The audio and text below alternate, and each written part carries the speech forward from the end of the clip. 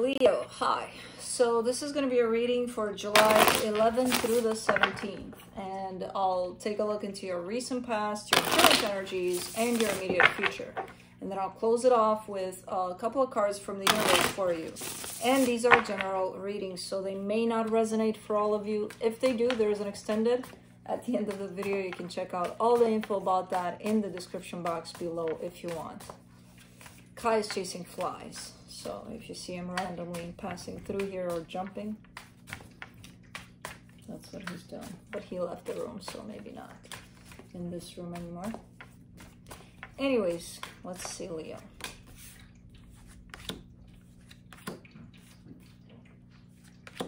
Yeah, I hear some commotion out there. He's chasing the flies. There's just one that got away. Bum. Ooh, ooh, ooh.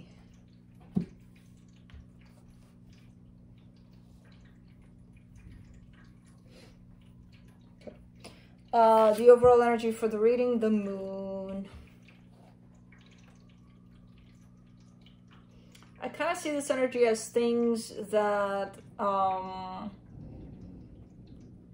not or were not revealed to you, where it's shown up as energies that you weren't supposed to see at a particular time, and it might have made things a little harder, but still I feel like you weren't supposed to know or see certain things, which maybe now you do. Maybe now they're being revealed. I don't know. In the recent past, the Four of Swords, the Seven of Swords, the Ten of Wands.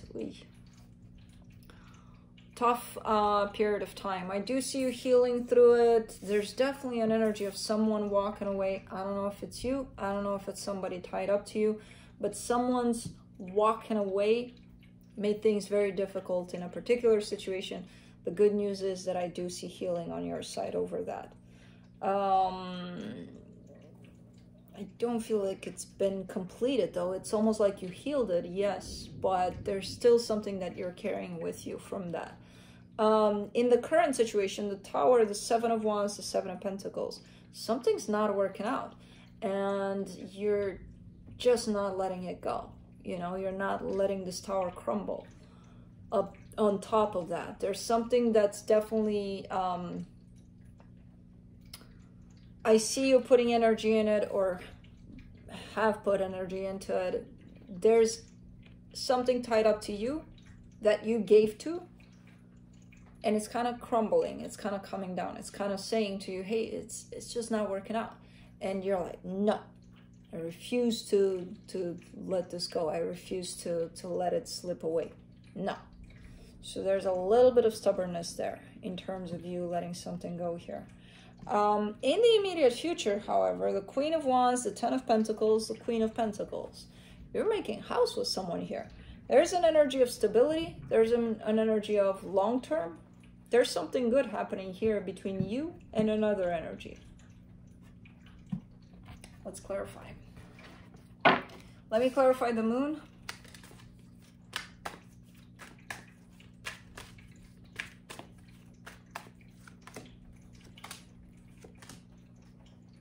The Two of Pentacles, the Five of Cups, the Lovers. Okay. So there's a powerful connection showing up for you in your past, and it is tied up to regret, to pain, to all sorts of things. And I don't know where you stand in regards to this connection, if it's still here physically or not. Doesn't really matter because energetically it's still here. You're still kind of struggling with some energies from there. Still kind of going back and forth there, you know? But at this time, with the moon being there, it feels like it's not even happening at a conscious level for you, where you're experiencing these energies, but you can't quite place your finger on them. There's something bugging you at times. There's all sorts of things showing up, but you can't quite pin that to this connection necessarily, you know? Let's do the Four of Swords in the recent past.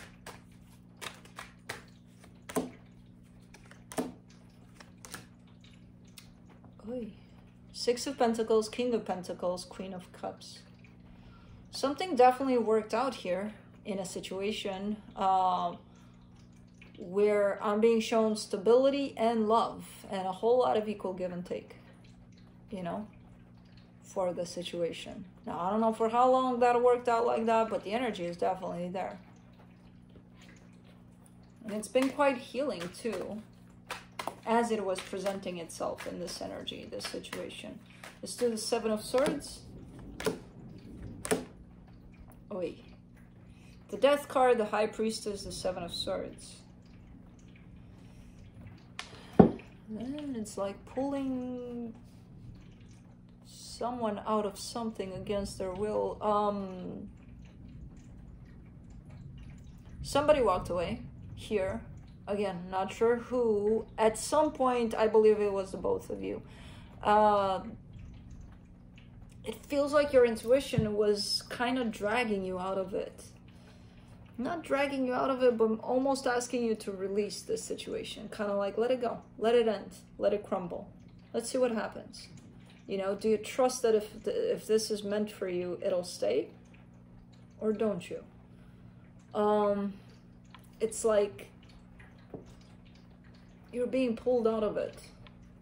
And I don't know how much you gave in to that pull. You know, I tend to see you a little bit resistant here. A little bit like, oh, okay, I'm going to go. But, you know, kind of dragging your feet, looking back like, yeah, I don't want to go. Like almost being forced to walk out of something here. Now, let's do the Ten of Wands in the recent past. The Strength card, the Queen of Wands, the Emperor. This was not an easy situation for neither of you. I don't care again who left, what happened, who did what. It's shown up as a very difficult situation, almost like an inner knowing on both parts that this needs that split, but it's not easy on either part. You know, it's kind of like, ooh,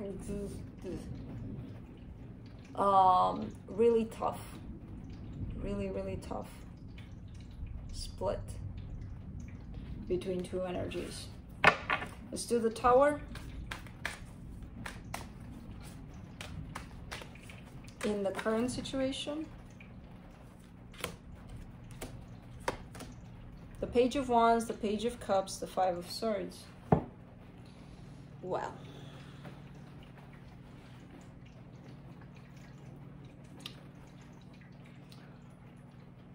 there's something shaky, there's something wobbly here, there's something not in tune with energies that seem to work for some reason. I don't know what this is. I feel like it's tied up to you.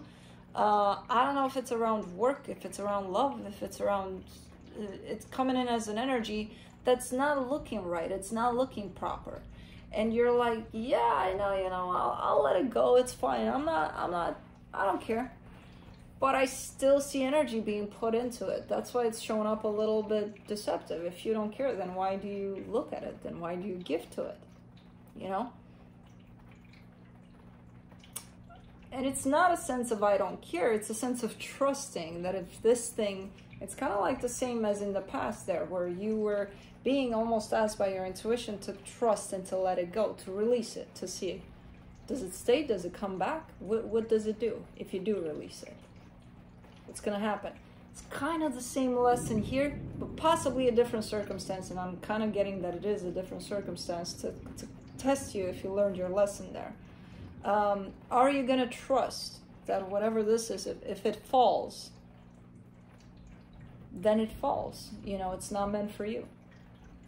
Or are you going to keep on giving to it, you know, kind of feeding it little by little to see, let's see if it works. And it never kind of does, because it keeps on blowing up in your face. And you're like, why? You know, and I don't want to release it either. So I see this more tied up to your work, but it doesn't have to be. Let's do the Seven of Wands. Four of Pentacles, Two of Swords, Nine of Wands. Oh, man. Yeah, there's a whole lot of resistance on your side to let something go. And again, I see you in that place where you say, no, I am letting it go. I am. Oh. And it's not, I mean, you do whatever you want to do at the end of the day, but it's not bringing in good energies. It's not bringing in energies that make you feel like, okay, you know, I'm on the right path. Everything's fine. Everything's settled. I feel good about myself. It's bringing in energies of, let's question everything. Let's create 1,000 scenarios about what could happen about it. Let's do all sorts of things from the mind, especially, which the mind is filled with fear, insecurities, indecisions, limited beliefs, all sorts of things in there that can create, yeah, thousands of scenarios about one simple thing, you know? And it's bringing in an energy of pushing against things that are organically supposed to happen. And the more you push, the worse it gets for you, you know? Let's do the Seven of Pentacles in the current situation. Oh.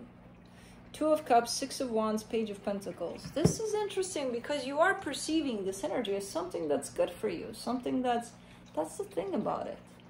You know, you are feeding it and you are giving to it and you are hoping for it to work out. Now, I don't know, Two of Cups, it could be love, yes. But it could also be something else that's close to your heart that, you know, again, it could be even a job. You've got good energy around it. It's like you created your own little bubble. You took this energy, you got yourself into that little bubble, and everything around that bubble there is kind of trying to pick at it and tear it apart and pull it down and just kind of blah.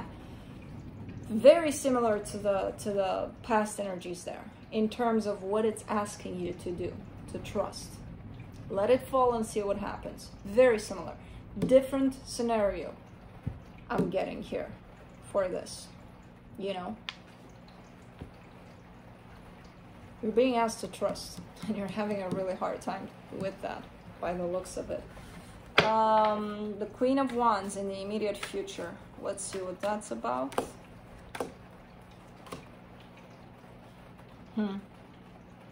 The Sun, the Tower, the Three of Pentacles. That freaking tower is following you until you trust. You know, what's the worst that could happen? Here, if you let this tower fall, if you trust that things are gonna work out. Because beyond this tower, I see something there. You know, there's definitely an energy there. Maybe not the one you want for, maybe not the one you're shooting for with the Two of Cups here, but there's something here. Maybe a friendship, maybe, I don't know, something else. There's a bond there that sticks, even after the tower falls. So there's still energy there.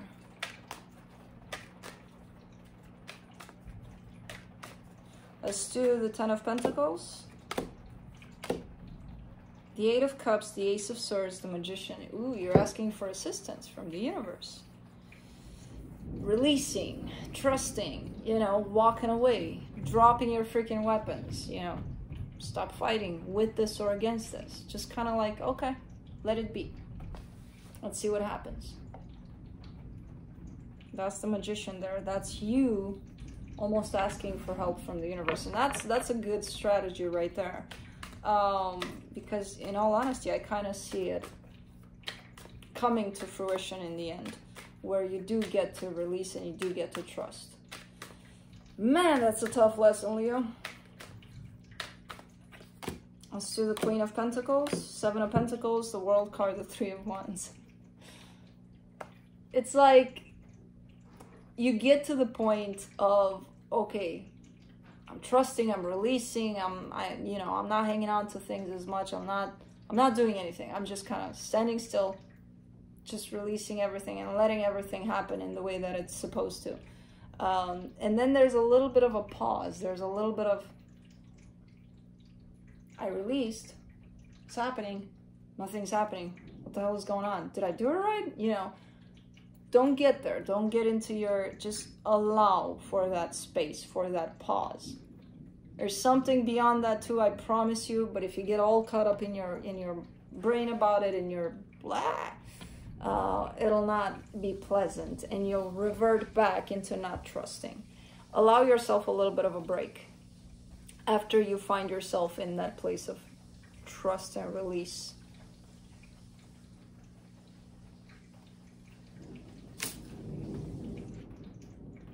I caught a fly. I'll release. Okay, I'm doing half that lesson. I'm a Leo too, so I gotta release too.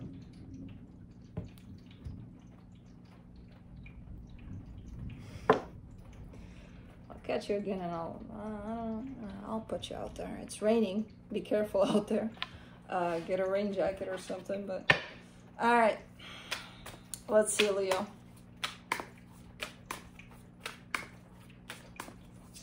Let's see what the universe has. Six of Wands, Seven of Cups, Ace of Cups.